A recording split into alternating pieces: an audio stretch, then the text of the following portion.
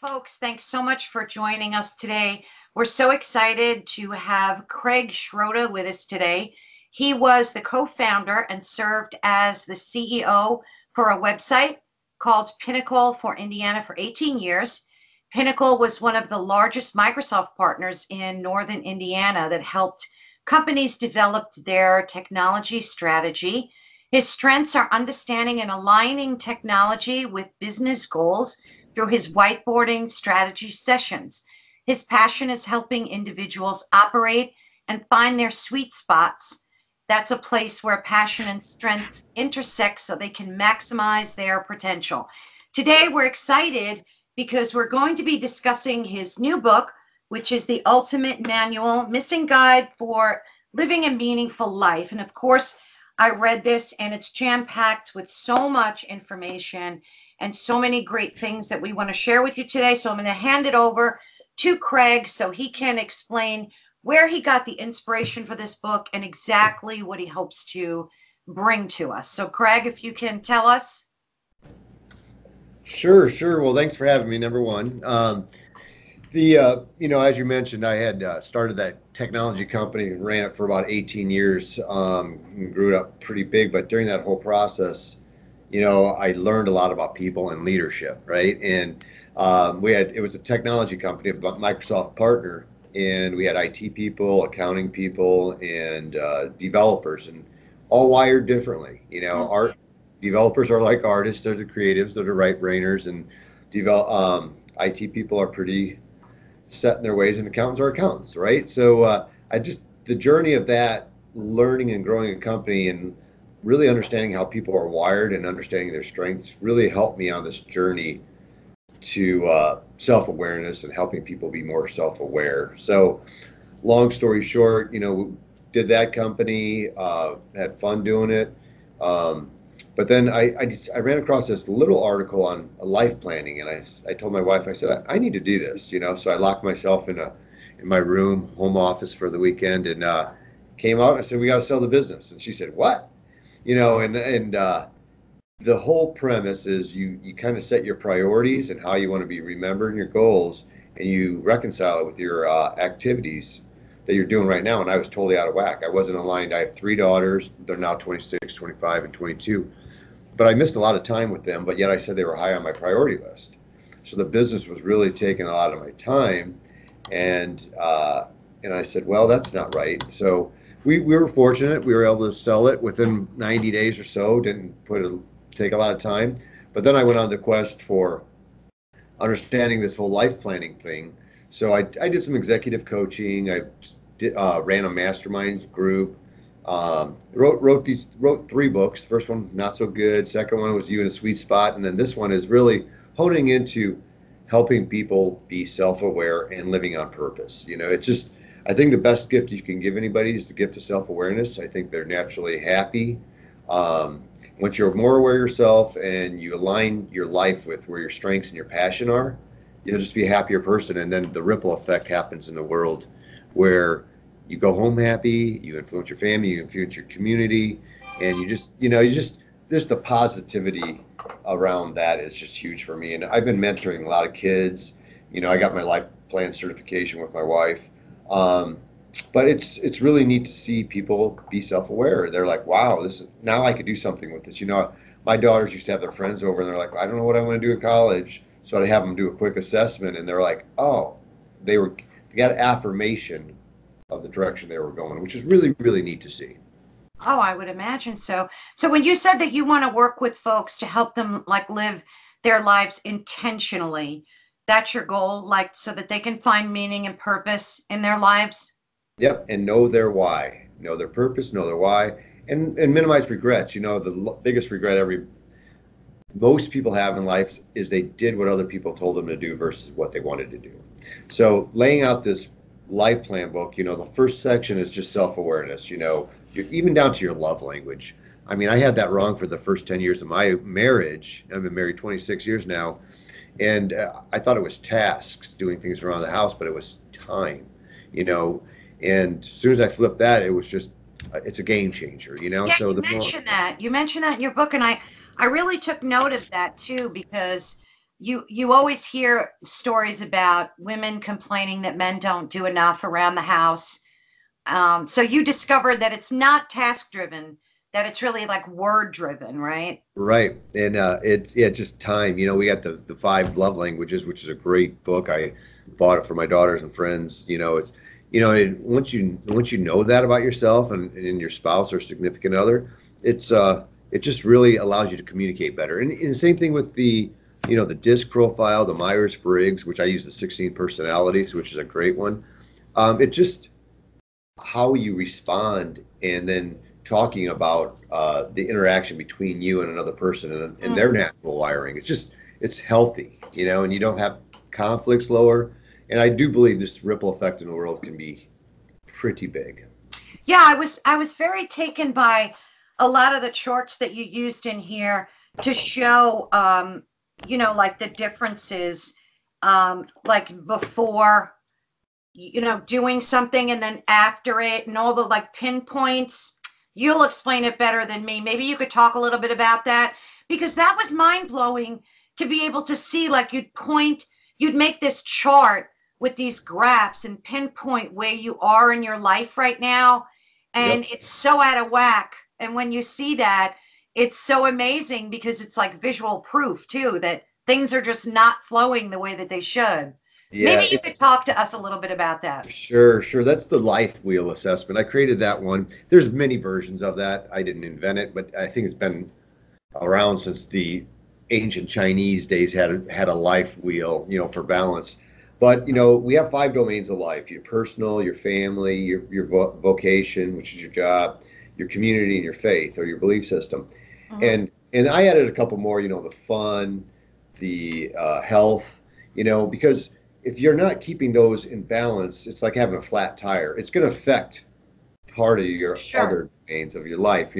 If you looked at, I did mine when I owned Pinnacle, and health, health was good, finances were good, but my time with my family was off, and my health may have not as been as good as it could be. So the goal is just to kind of see it and recognize it. I did a workshop with my wife at Holy Cross College or St. Mary's College here in town, and I had them do this assessment, and they're like, it's just so eye opening when you say, "Man, I am out of whack," because it's just a quick, "Where are you at?" or "How happy are you? Having fun?" Having fun at job, and it's just really, really neat. And again, it's self awareness is the best gift you can give anybody, I believe. Right, right, right. Now, I'm going to just play devil's advocate for a minute. I mean, I love self-assessment tests, more than the next guy. Some of them are kind of quirky, but some of them do help you see. But I noticed that when I took some of yours, they were really like, they weren't that long to take, which was good. But my question to you is, what do you do with someone that says, "Hey, I'm working, I'm up at 4 a.m. I don't get home till 8 o'clock at night. When do I have time to sit and do this, even though it's great work? Where do I find the time to navigate something like that?" A little bit at a time. Perfection is the enemy of progress, right? So you don't look to have your perfect life plan. You look to just start being aware is phase one, and then start throwing some ideas, because you're going to learn and you want to take time to digest. That 16 personalities one assessment, it's just 16personalities.com. I Mm-hmm. use that all the time with like the younger kids, and I mean it applies to everybody, but their attention, is not long to do this kind of stuff, and it takes about Right. 5 minutes. And I would recommend it. You even try it if you haven't. It's 5 minutes, and it is spot on about how you're naturally wired, other people that are like you, maybe some career choices, and how to interact. It's really neat. And none of these are very, very long at all, but just start. Don't feel like you got to finish the whole book. And plus it's a workbook. You could skip around a little bit if you find something interesting. Maybe you want to work on your mission statement, and start getting your head around that, and then go back to your strengths. I do like people doing the assessments first just to get their bearings about it, but it's your life. You just keep taking steps, and be okay with failure. I mean, fail forward is kind of a big mantra that you gotta keep trying. Absolutely. So there's no pressure for somebody to like get your book and then have to feel pressured to like get through it as fast as they can. They can just take their pace, go through it slowly, and use it as like a discovery tool, right? Just to keep discovering things Yep. about themselves. Yes, absolutely. And the neat thing about it too is if you're at a turning point, which some people are, career choice, whatever, it can, I've had people just hunker down on a weekend and really crank through it and take 2 days after that to digest and share it with friends and validate, and just because sometimes you go through this, but you need to talk out loud, Yes. especially guys. I tell my wife, I just need freedom to talk because it sounds good in my head, but sometimes when I hear myself talking, Oh, it sounds absolutely. dumb, so it's just one of those crazy things. So yeah, it's if you're at a turning point and you need a guy to just get you started, do it, and then go do something else, and you might have to do it a couple times. I mean, it's life's the journey, right? And we got to enjoy the journey because you never arrive. Yeah, that's so true. That's so true. In the book, you talk about analyzing our core values. Why do you think that it's so important? And especially given the state of like today's politically toxic environment, with like there's just so much toxicity and animosity going on politically between people. So how do you think like someone analyzing what their core values it would kind of like help them discover who they are, even politically? Yeah, it's kind of neat. I adopted a lot of this when all the businesses I helped consult, they had a one-page strategic plan, and that got me thinking about, man, I should have a one-page life plan. And it took me quite a while to pull this one up, but the business plans had core values for the business, but I kept digging into that, did a lot of research, and you know, we should have core values as a person too, right? Because Yes. core values are like the river banks of a river. It's never straight, but it guides you through life. It helps you say yes and no easier because, your purpose can change, but your core values help you make those decisions. And I just, it's a cool exercise. That's why there's a couple more pages to that because you really got to warm yourself up to the idea of having personal core values. We have them in an unconscious state, but when you make them conscious, it's kind of neat 'cause, Exactly. it just makes you, or it helps you say yes and no to things that you should be saying to consciously. That's so true. And, with folks like Jordan Peterson helping men discover more of their core values too, I think there's a lot of emphasis on that, especially the past year. And lots of times I think you're right. You don't really know what your core values are until you do like a self-analysis of them. It's not something you sit down and know, like we know our hair is a certain color, our eyes are a certain color, but we don't really know our core values until they're defined for us. Am I right? So Correct. like that exercise, it's like looking in a mirror in a way so you can really get a good handle on what they are. Am I right about that? Right on the money. It's what you stand for. And these little values, I don't say little values, they're values that just help you stay on track. We go off track all the time in life. It's recognizing as fast as you can that you're off track and get back on track. Yes. It's just we always, goals, work, business, whatever, you're just going to start a little bit off track and then boom. That's why the quarterly goals are so important and the retrospectives and having an accountability partner say, how'd you do? Were these really true quarterly goals for you, or are these aligned with where you're going? And one of the neatest things, it took me a long time to figure out this one-page life plan, but I was missing something in it, and it's the missing column that I finally found, which is your oh, when you pass away, what's the word I'm looking for? Your eulogy. Oh, It's your eulogy. Okay. sorry about that. Your That's eulogy okay. across all the domains of your life. And I'm like, how do you want to be remembered? Because Mm, what you do every quarter should line up what you want to do in a year, should line up what you want to do 3 to 5 years from now. And it should be aligned somewhat with how you want to be remembered. So that's that's so why the true. one-page plan is just keep it in your face, and having your strengths at the bottom of it. I like it. I'm fond of it. That's good. That's good. Yeah. I mean, you have to be passionate about it too, right? It's your Right. baby. So now you mentioned about trigger words and why it's so important for us to know like what our trigger words are. Now, for folks that haven't read your book, could you kind of go over that for us and just give us a basic explanation of what they are and what like pulls you back and causes you to stop and think about your actions? Sure. I mean, we're all classically conditioned, right? I mean, we fall into the norms, and I mean, I'm guilty as anybody else. But, when you make a mistake, I always do a retrospective and say, okay, I don't want to make this mistake again. Mm-hmm. So you consciously go through it and say, if I'm in this situation again, how do I want to respond? So then you get into, and you think through that consciously, and then it's in your brain. So if it comes up again, then you get to respond instead of react. And that's kind of a thing. And trigger words can help you with that. Could you give us an example? Well, mine's respect. Okay. So when I find myself in a meeting here, I'm helping run a business here, a fragrance business, and it's pretty cool. But if I'm being disrespectful or I'm being disrespectful, my trigger word is the pause. I pause. I'm like, something isn't right. Either I'm not in a good context, I don't have enough information, or something's wrong with them.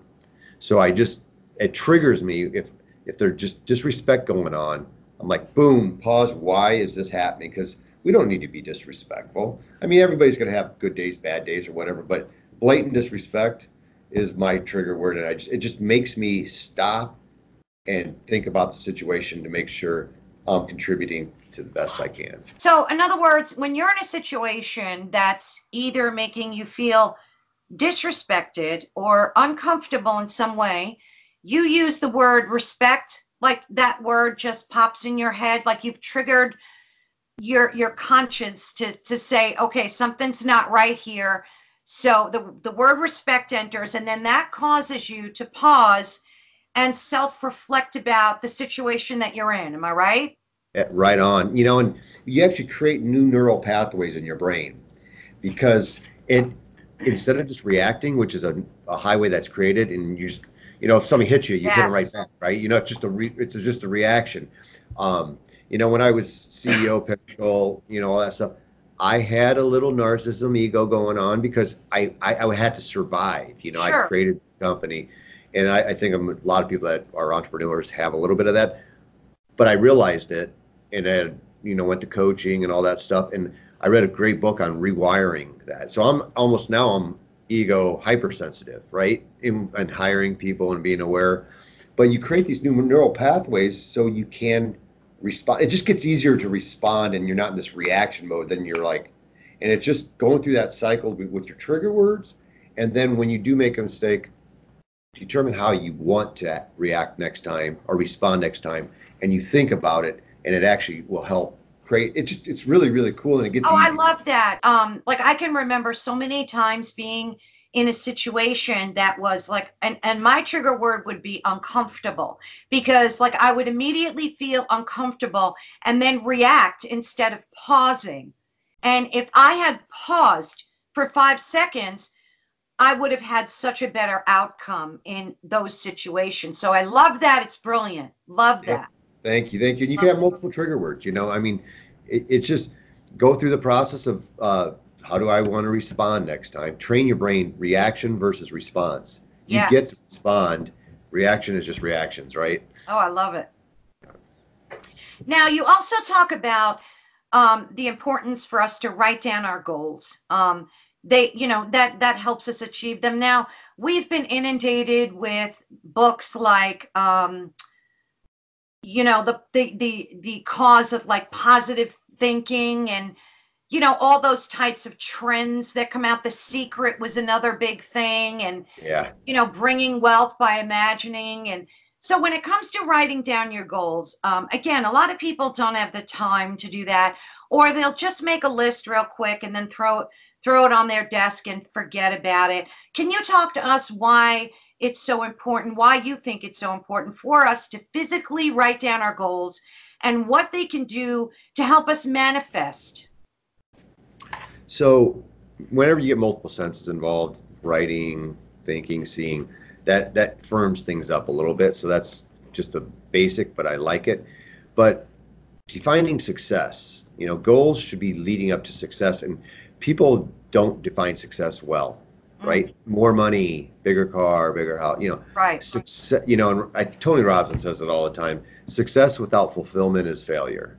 Mm. Fulfillment is different than success. So when you start writing down your goals, and that's why I specifically laid out that one-page life plan the way I did, because your goals for the year, your goals for the quarter should be leading up to your year, but it should be how you want to be remembered. It should be in sync with your why. It should be in sync with your mission, and so then it really just solidifies, and you look at them and you look at the back of the page and you say, yep, that's who I want to be remembered as, and this is what I'm doing to work towards that. So it kind of just syncs things up, because otherwise random goals, I want to lose 5 pounds. Good, still good. It's part of being healthy on your life wheel.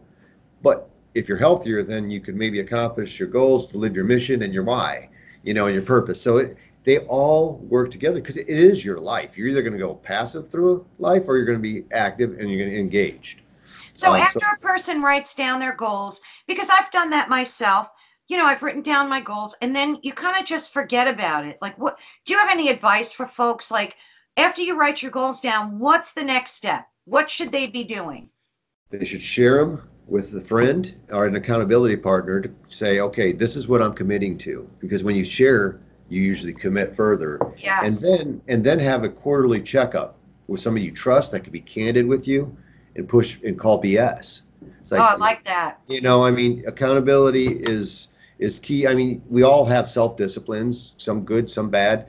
But having an accountability partner that can really say, how you doing on your quarterly goals? Did you do good? And do that retrospective, because you might have to adjust quarter 2, quarter 3, quarter 4 based on what you actually get done in quarter 1. Again, it's not a perfect plan because life isn't straight. Sure. So you adjust, you take a stab, but I guarantee you're going to be further down the road looking at this. And that's why one page, I did many business plans that were 20 pages, and guess what? They sit on a shelf, right? Yeah. You can always have the backup detail there, but looking at that one page and say, yeah, this is my life and I'm good with this, and it'll motivate. I look at it every day, taped to the back of my computer. You should be looking at this because it is your life, so live it. So a person doesn't need to be like, it's funny, I read this book by this author recently, and she brought up 2 topics that I absolutely loved. She said there are pantsers and there are plotters. And the pantsers are the people that like to live life like flying off the seat of their pants. So they're not into outlines. They're not into and there are many authors that are pantsers that write fabulous books, like Stephen King, for example. He never had an outline. He just wrote a book, and it was like a stream of consciousness. So for the folks that are like pantsers and not plotters, how would this book work for them? If they're not the type of person that likes to sit down and outline things and fill out forms, how important is it for them to use your book as a tool? Well, there's still the creatives like that, and the people that like spontaneity. Right, that's exactly right. It's just their nature of how they live. They're still wanting to accomplish something. Everybody wants to have a mission or a purpose or know their why. So how you do it, I don't think really matters. They might flip the book back and forth and start in the rear. It's just getting through it and saying, oh, now I'm more self-aware of me, and maybe I like the core values I came up with, maybe I didn't. So the people that hop around, it still works. They'll hop around in this one. That's important. That's important for our readers to know, because there are a lot of folks that can't, like I said before, they just don't have the bandwidth to sit and get from front to back. So they can just go in and pick the sections they like and work on the core areas that are important for them. Absolutely. Okay. Now, you also talk about EQ, which is emotional quotient. And it's been really big in corporate America. I noticed that they're using those types of exams over your typical IQ. Could you talk to our listeners a little bit about that? Explain what it is and why it's so important to add that to the self-discovery process. Yeah, I'm running a business unit here for a company that develops fragrances for the world, and all kinds of products. And it's pretty cool. And I introduced this as part of the recruiting tactics when I was recruiting people here. There's the EQ or the EI, emotional intelligence, emotional Right. quotient.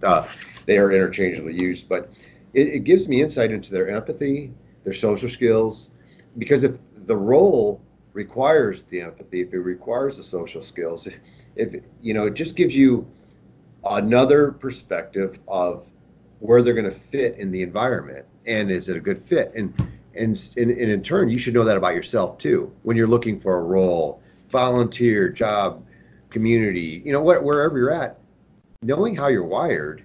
If you're a high D, high I on a disc profile, you can go up and give a speech, right? And you will be okay with it, leading a Right. group, volunteers. But if you're a S and a C compliant, you're going to be wanting to do the accounting work. You're going to be wanting to do the research, and it's just knowing those things. And the EQ is the same thing. Where do you fit in a group? And how can you best contribute? And I think we all should contribute in our best strengths area, and you'll just be better. Do you find that people answer them honestly? Yes. They do. Uh-huh. Because the assessments are pretty smart now. They know if somebody's trying to fake it. I've only seen uh, one person fake it, and I knew, and I called them on it. I said, that's not right at all, but So the questions are designed to like gauge if a person's being honest about things. right. And it helps them through it. Yeah. It's hard to fake them now. Yeah. Plus, I mean, people that are generally doing this, just go with your first gut. It's really about, again, being the best you. So you can't fake that, True. and So so that's just answer right, answer truthfully, and it's a lot more fun. and then lastly, the wheel of life concept that you talk about in your book. I know we touched on some of that a little bit, but I found that so fascinating. Can you just briefly explain why that particular thing allows you to see which areas of your life you need to work on? And like, maybe you can just expand a little bit more on that. Sure. So the wheel of life. Let me see what page that's on. It talks about, you have career, faith, fun, growth, romance, family, health, and finances. And it just from 0 to 10, you rank yourself how good you're doing in each of those categories, and then you connect them together like a wheel. Mm, And because if one is flat, if one's spiking, they all can't be all spiking, right? I mean, so the key is to get that as balanced as possible so you roll through life, and you could keep expanding them as you're self-aware. But if romance takes a big hit, then are you having fun? Are you growing?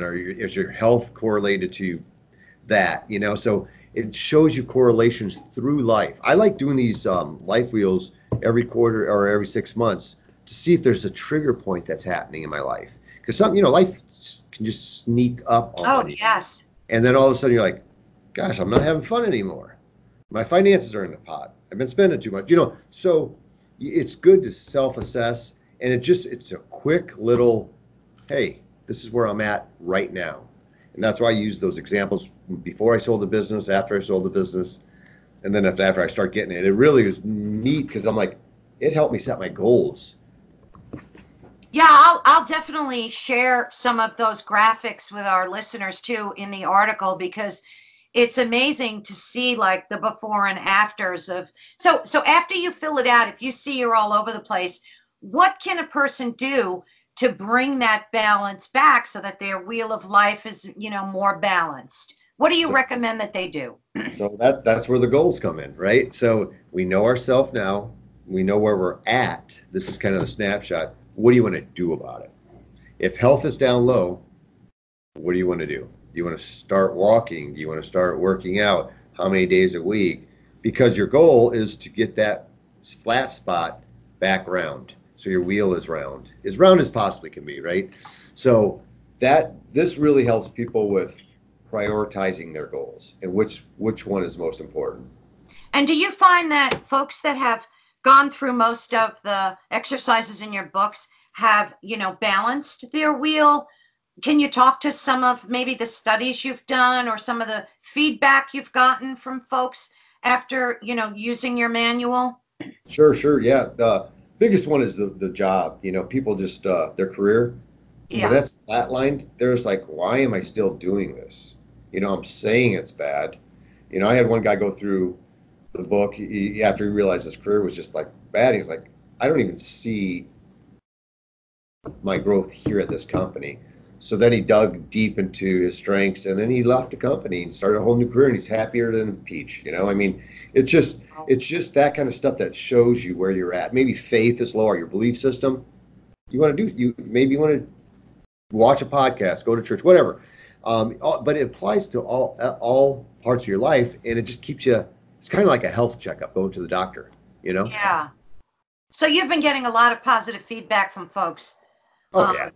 After they do a lot of these exercises, they've been coming back to you and, having life-changing affirmations. I mean, what's the feedback been like for you? It helps them get clarity in their goals, and it gives them confirmation that they're working towards something, their purpose and their why. Before, it's like, I'm working towards more money, or just retirement, or whatever. They just didn't have why defined. They didn't have success defined. And when they set goals, it was hard to keep the goals because they didn't know where they were going. So when you're building momentum. Momentum is focused intensity over time.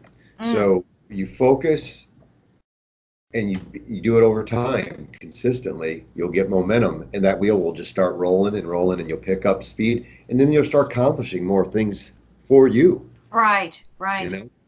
Any other key points you'd like to bring to our attention about your book? Can they take this electronically, or do they need to have the hardcover? It's on a Kindle version now, so I like the paper because people could scribble and circle and all that stuff, and I designed it to be a workbook. I didn't want it to be a book somebody read and did nothing with. It's just, I want people to work, and I want them to be fulfilled. So the downloads, some of these images, the life wheel, the one-page life plan, are on my blog site or on the website, theultimatemanual.com. So they can go download those and mess around with those if they just want to get a preview or mess around with it. I recommend the life wheel for sure. Okay, I'll definitely make sure I add all those links to the article so folks can go check it out and see, if something like this is definitely going to help them. I loved it. I find myself like at night when I don't feel like watching TV, I'll sit with it and take a few of those assessments, and they're always fun too. They're fun because sometimes you discover things about yourself that you're like, whoa, I didn't realize that. And I would imagine it's fun to do with your partner too. Like, I would like to get my husband involved in it and like maybe do some of the exercises together too. Yeah, that's my next thought, would be to have a couples plan. I mean, because think about it in life, you're either growing together or you're growing apart. Very rarely are you going straight down the road. Right. So it's really nice to know what his plans are. Just make sure they're aligned with your plan. Absolutely. I think a couples thing would be brilliant to do a follow up to this. That would be a great idea. Great, thank you.